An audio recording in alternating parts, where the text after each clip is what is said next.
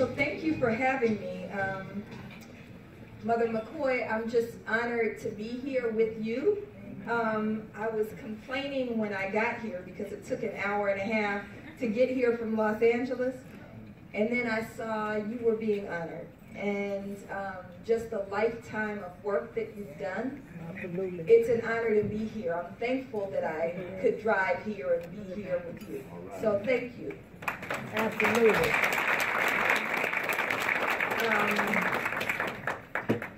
Thank you for inviting me. I was sharing with Mr. Thomas that I don't know if you're ready for what I have to say, because one of the parts that I think was accidentally left out of my bio is I'm also one of the founding members of Black Lives Matter.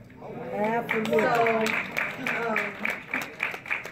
So I take a very different approach to some of the things that have been said, but I think it's important that we, especially as Black people, are really transparent about the ways in which we can really be free. And so that's the perspective I'm going to speak from. I pray that the ancestors speak through me, that my words are guided, and that I offer something, I contribute something by being here. And I'm also thankful to my children for coming with me and not complaining about it. So there's a third one at home, so I confused them. Tell me where I'm at. Yes. So I want to kind of build on what one of our essayists talked about, right? The space that we're in right now, right? This space that we're in, I don't think any of us ever imagined that we would move backwards, right? All of us thought that the struggle for racial justice, the struggle for social justice, the struggle for economic justice would be an ongoing struggle that would constantly move us forward. But what we saw with the election of Donald Trump on November 9th of last year was the ushering in of something that I have never seen in my lifetime, but my mother and grandmother talked about as being daughters of the segregated South, right? Right. We are witnessing an absolutely fascist regime that has come to power, an absolutely unapologetically white supremacist regime that has come to power, and it demands that we're honest about that. We cannot sugarcoat it. We can't pretend like there's any space to build unity with them. I don't want to sit down at the table with Donald Trump. I don't want to be invited to the White House, and none of us should. They are our oppressors. So it's like, you know, trying to meet with the slave master. We ain't trying to do that. We're trying to overthrow that system, okay? So what has he ushered in? This era of blatant white supremacy that's something that we haven't seen since pre-1965, and that exists both in rhetorical and symbolic ways as well as policy measures, right? So we've been focused a lot on the rhetoric of Donald Trump. I think all of us recognize that rhetorically and symbolically, red caps have replaced white sheets, right? He is invoking his particular ancestors that like to dress up in sheets and hoods, right? And replaced it with the red cap and the words on the red cap. Make America great again. America was never great for us. It was only great for them. What's the again, right? He's absolutely calling upon an old America where Black people knew our place, where women knew their place, where, you know, Latinos might come in and work and then go home. You remember those migrant farm worker policies that used to exist, right? That's what he's calling for. He's calling for the centering of white, supremacist, patriarchal, heteronormative capitalism, meaning white males who are seemingly straight, rich, and able-bodied and have all of the other privileges are the center of the world and everybody else is marginalized. And he's doing that through rhetoric. And we become kind of caught up sometimes in the rhetoric. If we turn on the news, if we turn on MSNBC or CNN or any of these cable news shows, we hear story after story of what he's done this week. And those symbols and that rhetoric is impactful, right? We have to absolutely stand up when he calls on our Congressmember Wilson and claims that she's a liar when the evidence comes out, and we find out not only is he a liar, but his chief of staff is also a liar. Y'all know what I'm talking about? Yeah? When he's talking about when it's a black service member who's murdered in Nigeria, right? He says, well, he knew what he was signing up for and doesn't even bother to learn his name before he calls his family, right? And so we have to be appalled. We have to be we have to refuse to take those kinds of things. When he goes after Jamil Hill, why does he care about an ESPN reporter, right? But goes after her job, right? And says she should be fired and she's taking down ESPN, right? That's a problem, and we have to stand with Jamil Hill, right? When he goes after Colin Kaepernick, right? And NFL players, and says that these boys, right? Listen to that rhetoric. These boys got to know their place, right? On the field, right? You can't make this stuff up. They're absolutely field Negroes, right? They are field Negroes, and the owners, literally, the owners should be able to dictate what they do. And they better stand and pledge allegiance and stand and sing their national anthem. Let's remember, we have our own, right? We have our own, right? They better stand and honor that, right? Even when we think about why Colin Kaepernick took a knee in the first place, right? It was about the fact that what you say, one, is oppressive to me, right, as a black person, right? We know that the language of the Star Spangled Banner was meant to celebrate slavery, the chattel slavery of black people, right? But two, even in the first verse, it doesn't match what's actually happening. This is not the land of the free when black people are being killed at least every 28 hours by law enforcement. This is not the land of the free. And so Colin Kaepernick took a knee in order to illuminate that. And for that, he's been fired. He's been, let's call it whiteballed, right? He's been whiteballed, right? He's been removed from the league, and anybody who follows suit, a warning shot has gone out. They're talking about requiring NFL players to actually stand for the white national anthem, right? So this is the rhetorical and symbolic work of white supremacy, right? The rhetorical and symbolic work also gives rise to white supremacist acts of violence. And you all know it all too well out here in the Antelope Valley, right? One of the homes of more white supremacist groups than anywhere else in the country. I'm sure I'm telling y'all because I read it, but y'all know because you live here, right? It's important that we understand what's happened under Trump. So, since hate crimes have been, we've started keeping statistics on hate crimes, and it's only been since the 1980s that we've kept statistics on hate crimes. We've seen the number of hate crimes decline every single year, right? And they've always gone down. It's not until the end of 2016 that we saw a spike in hate crimes. And in fact, the last quarter of 2016, we saw a surge in hate crimes. We saw a 15% increase, a surge to the degree that there was a 15% increase in the year, but it's because of the last 3 months in hate crimes in Los Angeles, and a 62% increase in hate crimes in Washington, D.C., the city that saw the greatest spike in hate crimes. We also saw in the last 2 weeks before the election, hate crimes go up in New York City by 500%, right? Think about what Donald Trump is saying, right? You all remember those, the scene that was, have you all seen the film 13? Oh, yes. If you have not seen it, it's on Netflix. You absolutely must see it. Ava DuVernay's film 13, which talks about how the 13th Amendment to the Constitution has one very important exception to it, which is the 13th Amendment, which supposedly freed us from slavery, right? It has one very important exception, which is you can legally be enslaved if you are imprisoned. right? If you've been duly convicted of a crime, you can be enslaved, right? And so what we're seeing with the system of mass incarceration is quite literally the enslavement of mostly black people, right? Who are 40% of the jail and prison population. And so it's really important that we understand that. It's also important that we understand that in 13, as was cited in 13, do you all remember when Trump had that rally in Chicago? And the guy who was at the rally elbowed the black man walking up the stairs? And then Trump said, that's how we did it in the good old days, right? In the good old days, he'd have had it much worse than that.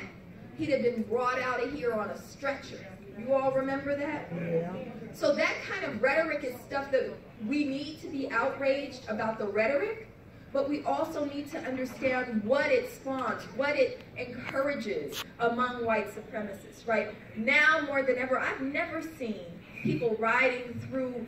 I live off of Crenshaw. I know y'all live out here, but you know where Crenshaw is, right? I live off of Crenshaw. We have seen trucks drive down Crenshaw with Confederate flags. Am I lying, Tandy? Right, so we haven't seen this level of blatant white supremacy before, and it's in large part because of Trump's rhetoric and symbolism, right? It actually has outcomes.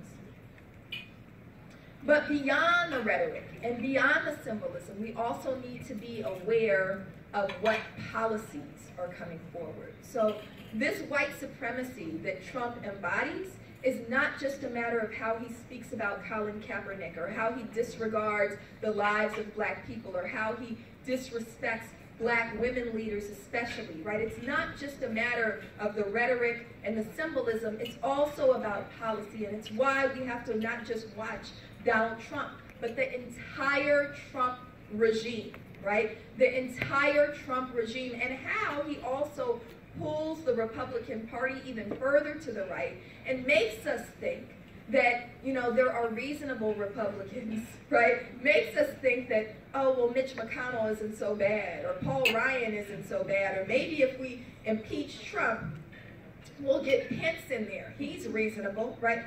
Forgetting to read Mike Pence's track record, which is actually one of the worst, one of the most fundamentally oppressive track records of any elected official that's currently alive, right? And so we need to remember that the rhetoric, which is sometimes explosive, sometimes enraging, sometimes incites violence, is just one piece of it. We have to watch the policy. So when we watch Trump point to every single cabinet position, people who stand in direct opposition to what that post is supposed to be about, we can't afford to close our eyes. We have Betsy DeVos leading the Department of Education. Betsy DeVos, who has dedicated her entire career to undoing public education, right? And so what kind of policy work is she now doing? The privatization of public education. How many of y'all are teachers or work for public school systems? Am I telling the truth? I'm telling the truth, right? We gotta watch what's happening, and it's happening super, super fast. So they're not passing legislation through Congress. They're mandating it through the policy work of these cabinet posts, right? We got Steve Mnuchin in as the Secretary of the Treasury. I don't know if you all know who this man is, but he is single-handedly responsible for, remember the mortgage meltdown? That was his work. That was him.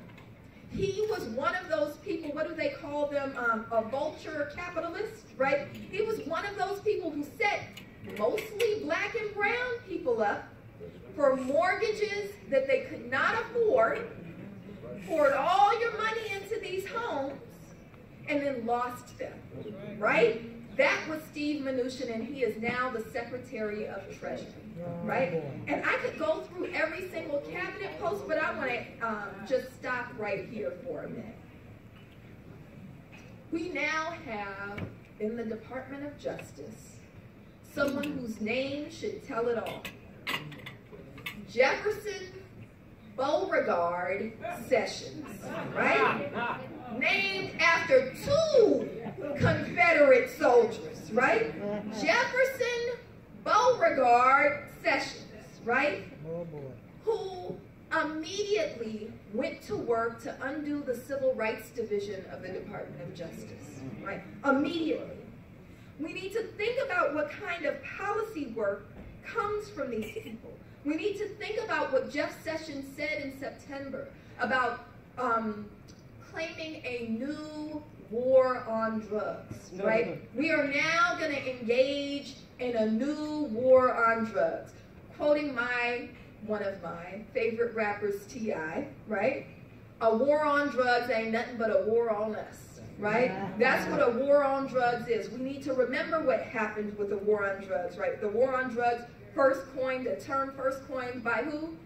By Nixon, right? By Nixon in 1971, meant to assault black communities. Let's be real clear, right? The assault was on black communities, then picked up by Ronald Reagan and run with, right? And so this is where we had these disparities in sentencing. We had sentences for crack cocaine that were 100 times what the sentence for the same amount of powder cocaine would be, even though to get to crack cocaine, you gotta have the powder first, right? But they were locking up our folks, and not just for a little bit of time.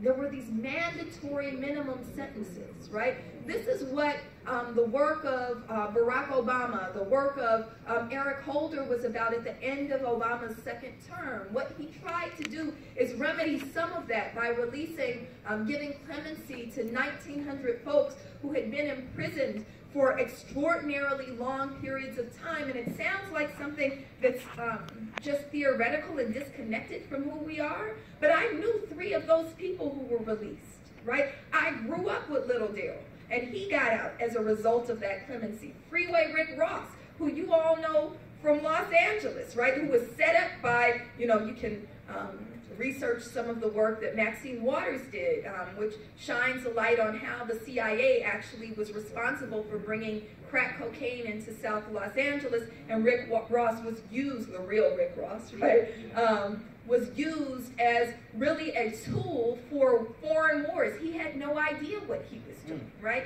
And then there's sisters who were also locked up as a result of these mandatory sentencing laws, right? Shauna Berry Scott was released as a result of this clemency that Barack Obama granted at the end of his term. So what is the Trump regime doing? What is Jefferson Beauregard Sessions doing?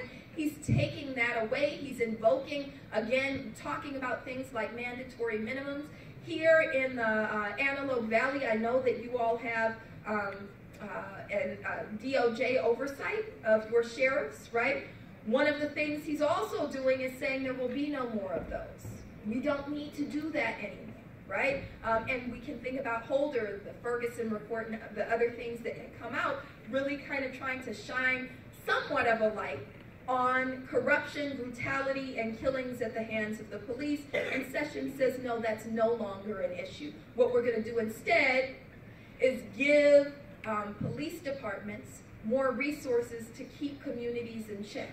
So instead of saying we're going to keep the police in check, we are going to arm police as if they are military forces. We're going to give them military-grade weaponry to patrol black communities. You don't believe me? Look it up, right? Look it up. And so this is what we're looking at. These are the kinds of policies that we're looking at. We're looking at a new Muslim ban.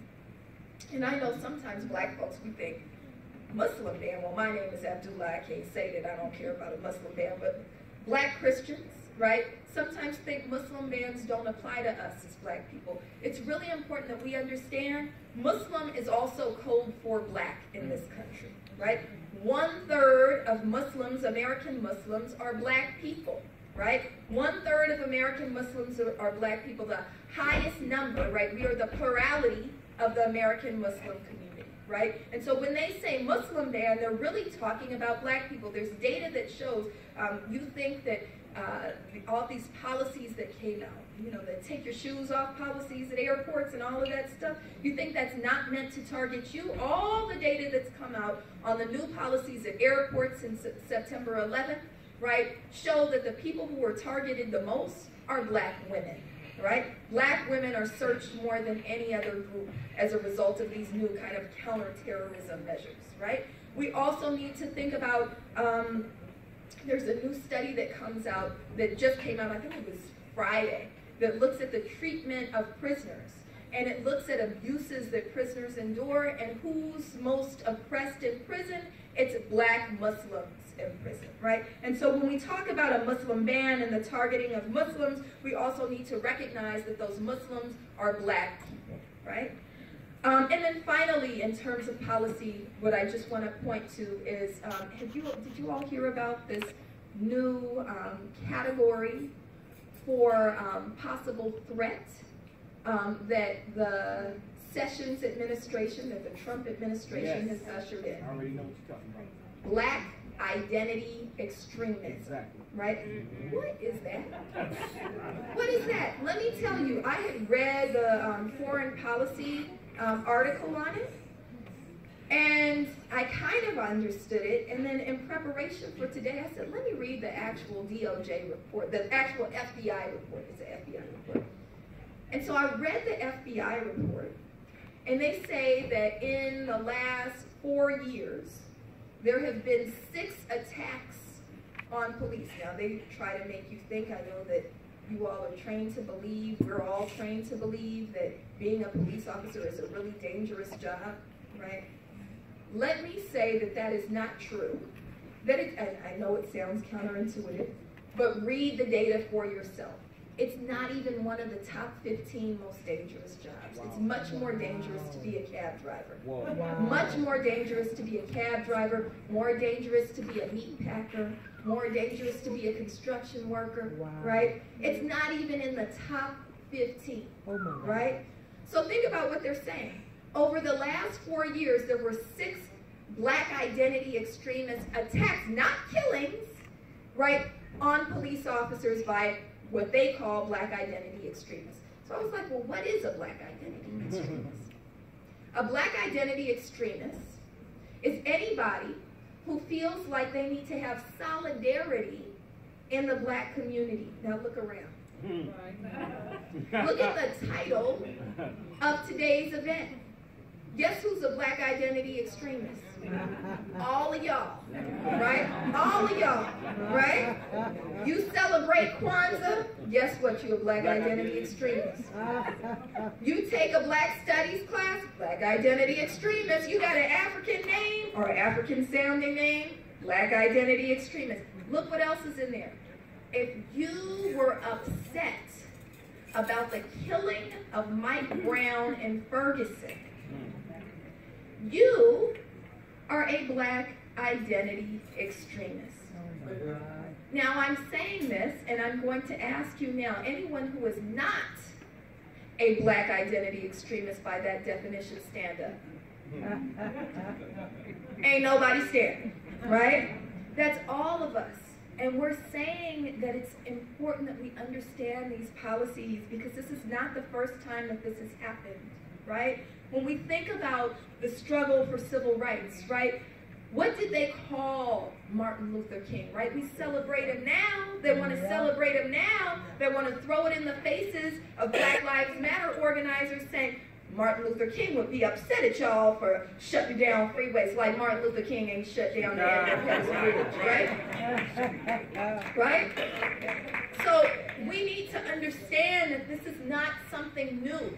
They have always, always, always tried to quell black dissent because they know that when we stand up, we win. When we stand up, we win. Every single time we win. So this moment, I want us to understand this moment, but I also want us to understand the opportunity that we have in this moment. I want us to understand the weight of this moment. I want us to understand that this is no joke, that we are moving backwards, right? There was a, now I'm dating myself. I always tell my kids I'm 29, right? But there was a sister soldier. Y'all remember Sister Soldier? Yeah. Slavery's back in effect, right? It sounded like fiction then, right? I'm just saying we moving backwards, y'all. We moving backwards, right? And we have to understand the severity of that.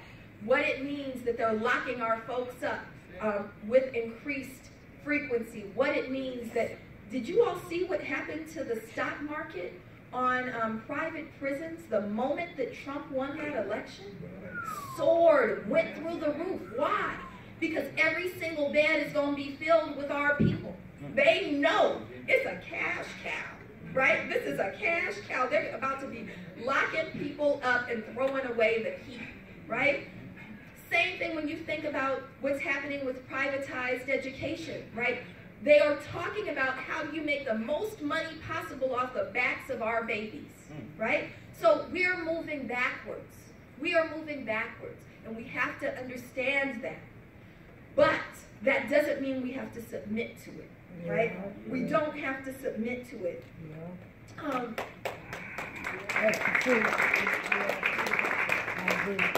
would say when we look at what's happening that the system is failing us. I want to say that the system is not failing us. The system is doing exactly what it was designed to do, right? In the words of one of your leaders, W.E.B. Du Bois, a system cannot fail those who it was never meant to protect. A system cannot fail those who it was never meant to protect, right?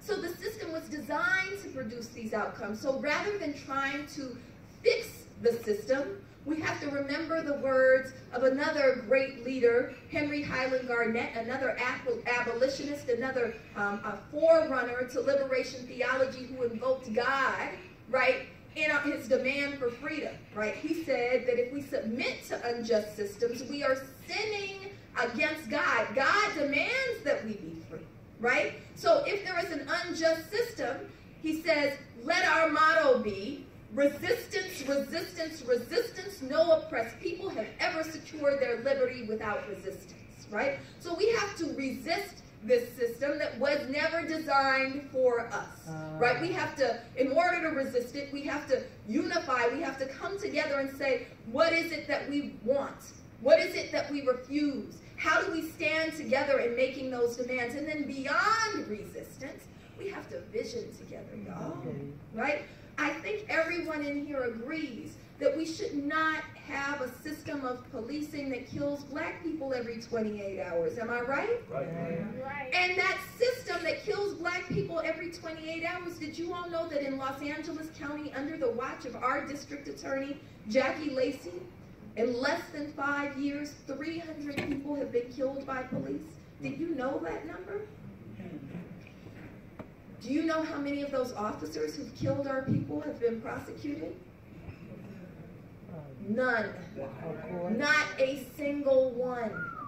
So not only do we have a system of policing that sees us with targets on our backs, but the police kill us with impunity. There are absolutely no repercussions for the murder of our children, of our mothers, of our brothers, of our fathers, of our sisters. We need to remember that the people who are killed by police are our family members.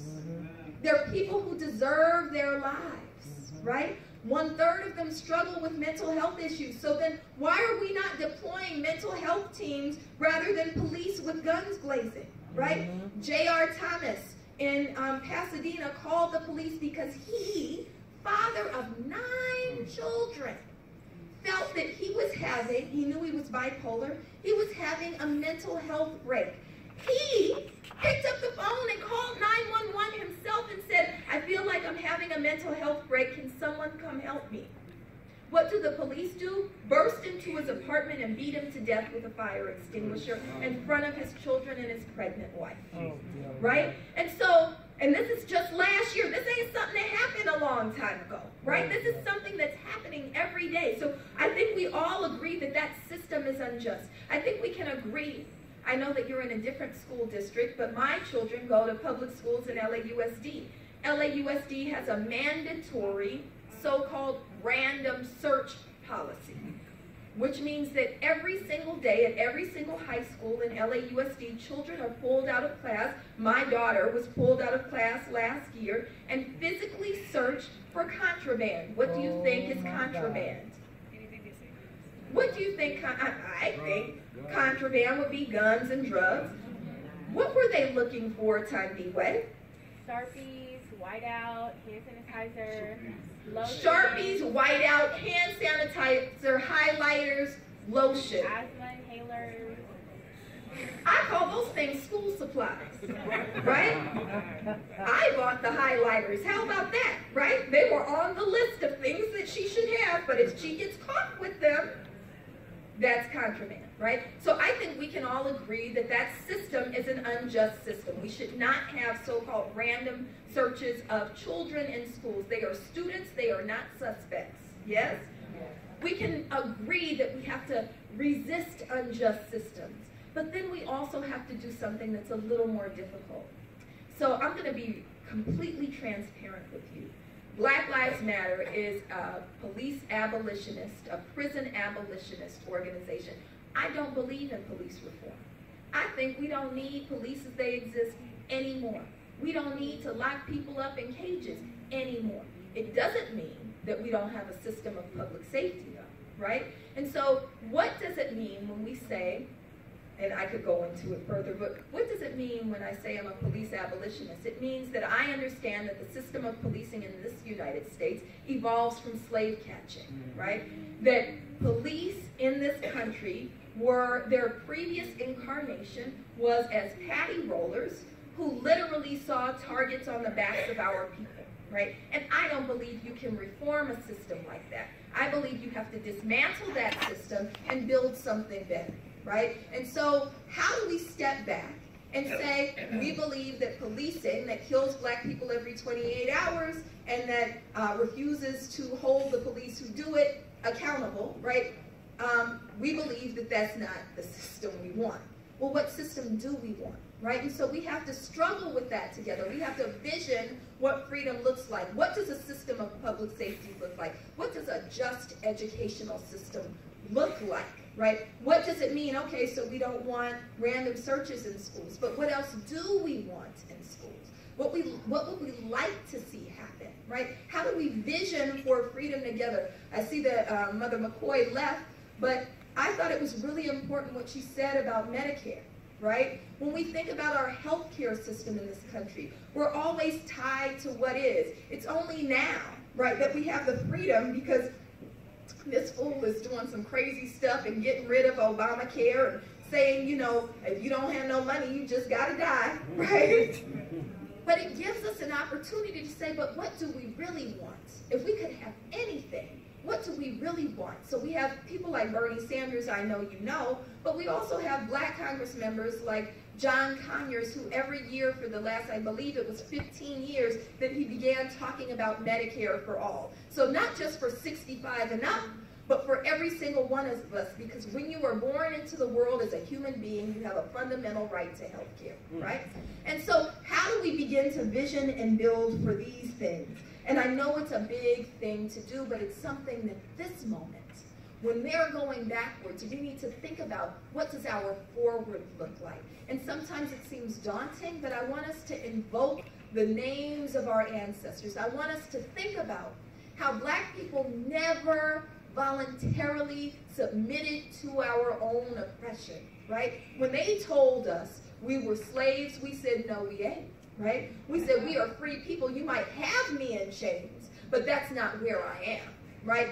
When we think about Mama Harriet Tubman, right, who said that God was literally speaking to her, right? Now we try to act like it's crazy to talk about spirit and talk about God, right? Let's not do that publicly. We only do that in church, right?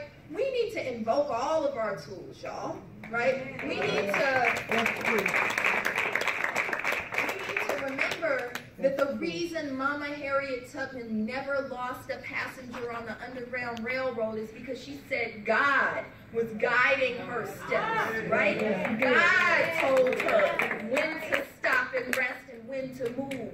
God told her when to get in the water. Right? God told her the direction to take, right? We need to remember that. We need to remember that Mama Ida B. Wells, one of the leaders of the anti-lynching movement, right? She began as a teacher in the church, right? And so when she was doing work saying, you know, black people need to leave the South, black people need to arm themselves. I know that's not popular these days, right? But you know, Du Bois said that too, right? I don't know if you know that, right? But when she said all of that, she was moving based on spirit, right? We need to remember that she was moving based on spirit, and what we saw was the end to mass lynching, right, during the late 19th and early 20th century as a result of her work and the work of the black club women who were grounded in the church and in prayer, right? We need to remember that when we think about the civil rights movement, where were civil rights movement meetings held?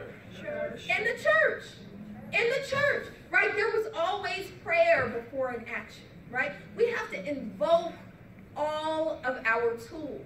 And we need to remember that every single movement that we've ever engaged in, anti-slavery, anti-lynching, civil rights, black power, all of these movements we have won. We have won. Harriet Tubman didn't know what freedom would look like, but she knew not to just demand that the plantation be a little bit freer, right? She said, we're going to get to real freedom, right? And we need to understand that that's the moment that we have. That's the moment that we have to seize right now. And it's by coming together, by resisting together, by visioning together, by building together, and by doing work together that we will get free. We got to remember that when we fight, we win. When we fight, we win. When we fight, we win. Say it with me, y'all. When we fight, we win. When we fight, we win. Thank you. Thank you.